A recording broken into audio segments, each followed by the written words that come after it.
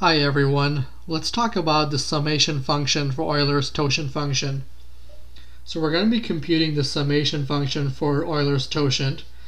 Before that, I want to remind you of what the totient function does. So phi of n is Euler's totient function, and what it tells us is the number of elements of 1, 2, all the way through to n that are coprime to n. So we want to find all the integers, positive integers less than or equal to n, that are relatively prime to n. And what we want to show is that the summation function, so we call it S of phi, but we don't need that terminology here, summing over d dividing n, so the positive divisors of n, phi of d, we want to show that that equals to n. And the way that we're going to do it is a bit unnatural. We're going to use a double counting argument. What double counting does is that it takes a certain set and it finds its cardinality in two different ways. And the set that we're going to be looking at is actually a tuple. The tuple is t equals to 1 over n, 2 over n, all the way through to n minus 1 over n over n. And clearly this has n elements. So that counts for the right side. But we want to show that it also has this number of elements, this sum. And the way we're going to do that is by reducing the fraction. So we get a1 over b1, a2 over b2, all the way through to an minus 1 over bn minus 1, an bn. So these are all corresponding functions. So a1 over b1 is the reduced version of 1 over n, which is just 1 over n. But the rest aren't so clear because we don't know what n is. These two correspond to each other. So these two are equal, these two are equal. These two correspond to each other, and these two correspond to each other.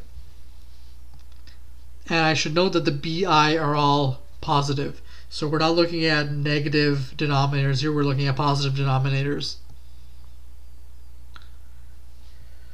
Okay. And also, just to be clear, by reduced I mean that GCD of AI and BI is equal to 1. So it's the lowest form.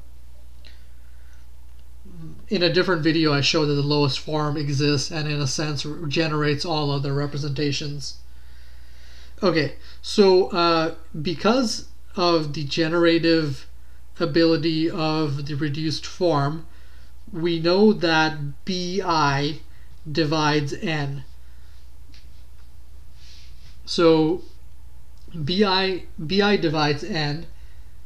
That means that we should focus on denominators. All the denominators are d that divide n. So let's fix d. Fix d such that d divides n and d is positive. If sum bi equals to d, then remember the ai is greater than or equal to 1, but less than or equal to bi, which is equal to d. But GCD of ai and bi, which is equal to GCD of ai and d, is equal to 1 because it's a reduced form. So there are at most, if we consider all the possible ai, there are at most phi of d, by definition of phi of d bi such that bi equals to d. What I'm going to show next is that there's also at least that many. And the reason is that since we fixed D, let's say AJ satisfies, AJ is between 1 and D, and GCD of AJ and D is equal to 1, then AJ over D is equal to AJ times N over D over N. So this is of the form of the original set, and N over D is an integer since D divides N. Remember, D divides N. So this is an element. This is an element of this tuple over here. And the last thing we need to show is that they're all distinct, and they are distinct because if, let's say, AS over D is equal to AT over D, well, that's true if and only if AS is equal to AT. So there is an injective idea here. So this shows that this at most is also an at least.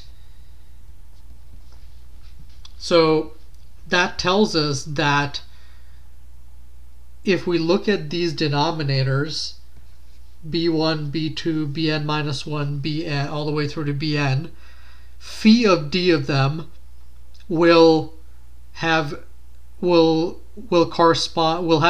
be equal to d. And we can iterate over all the possible d to get that the sum, the number of elements of the tuple is equal to phi of d, where d divides n. But we know that the number of elements in the tuple is also equal to n. So that allows us to compute the summation function of phi using double counting.